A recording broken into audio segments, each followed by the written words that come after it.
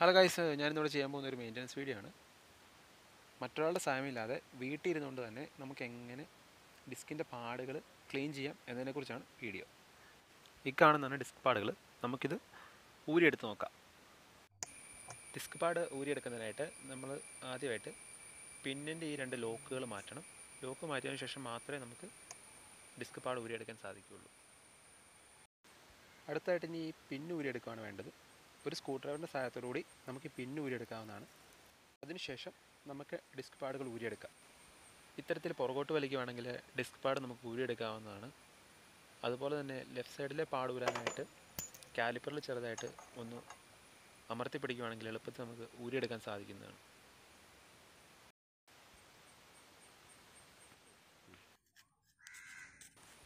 ഇപ്പോൾ ഇതിൽ നോക്കിയാൽ കാണാൻ സാധിക്കും, നിറയെ ചെളിയും അഴുക്കും പൊടിയൊക്കെ പിടിച്ചിരിക്കുകയാണ്. നമുക്കിത് ഒന്ന് ക്ലീൻ ചെയ്തെടുക്കാം. ക്ലീൻ ചെയ്യാനായിട്ട് ആവശ്യമുള്ളത് ഒരു സാൻഡ് പേപ്പറാണ്.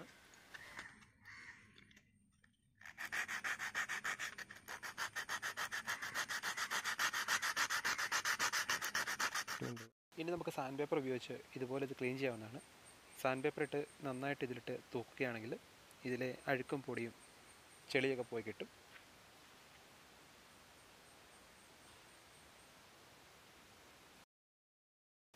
ഇതുപോലെ അടുത്ത ഡിസ്ക് പാഡും ക്ലീൻ ചെയ്തെടുക്കാവുന്നതാണ്.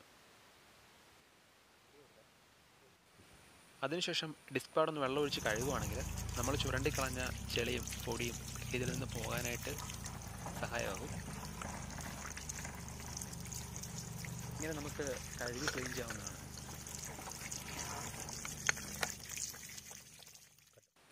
കഴുകിയതിന് ശേഷം നമ്മളൊരു നല്ല തുണി കൊണ്ട് തുടച്ചെടുക്കുക. അപ്പോൾ നമുക്ക് കാണാൻ സാധിക്കും ഇതിൽ ചെളിയും പൊടിയൊന്നുമില്ല. നമ്മൾ വാങ്ങുന്ന അവസ്ഥയിൽ നമുക്ക് ഇത്തരത്തിലാണ് ഡിസ്ക് പാഡ് ലഭിക്കുന്നത്. ഇനി വേണമെങ്കിൽ ഡിസ്ക് റോട്ടർ നമുക്കൊരു പേപ്പർ ഉപയോഗിച്ച് ക്ലീൻ ചെയ്യാവുന്നതാണ്. ഞാനിവിടെ ക്ലീൻ ചെയ്തിട്ടുണ്ട്. ഇനി നമുക്ക് ഡിസ്ക് പാഡ് തിരിച്ച് ഫിറ്റ് ചെയ്യാം. ഇടതുവശത്തെയാണ് ആദ്യം ഫിറ്റ് ചെയ്യേണ്ടത്. ഫിറ്റ് ചെയ്യുന്ന സമയത്ത് ഇതുപോലെ ഈ ലോക്കിനുള്ളിൽ കറക്റ്റായിട്ട് ഡിസ്ക് പാഡ് കയറുന്നുണ്ടെന്ന് ഉറപ്പാക്കണം. അതിനുശേഷം നമുക്ക് ഈ പിന്ന് ആദ്യമേ നമ്മൾ ഊരിയ പിന്ന് ഇടാവുന്നതാണ്. ഈ പിന്നിട്ടതിന് ശേഷം വലതുവശത്തെ ഡിസ്ക് പാഡും അതുപോലെ തന്നെ ഫിറ്റ് ചെയ്യുക. അതിനുശേഷം കറക്റ്റായിട്ട് പിന്നിൻ്റെ ആ ലോക്ക്, ഈ കാണുന്ന ലോക്ക് കറക്റ്റായിട്ട് പ്രസ് ചെയ്ത് വെക്കുകയാണ് വേണ്ടത്. ലോക്ക് കറക്റ്റായിട്ട് പ്രസ്സായില്ലെങ്കിൽ പിന്നൂരി പോകാൻ സാധ്യതയുണ്ട്. അതിനാൽ രണ്ട് സൈഡിലും ലോക്ക് കറക്റ്റായിട്ട് വീണു എന്ന കാര്യം ഉറപ്പാക്കണം. ഇതുപോലെ ഡിസ്ക് പാഡ് ക്ലീൻ ചെയ്തിടുവാണെങ്കിൽ ബ്രേക്കിങ്ങിൻ്റെ എഫിഷ്യൻസി കൂട്ടാനായിട്ട് അത് സഹായകരമാകും.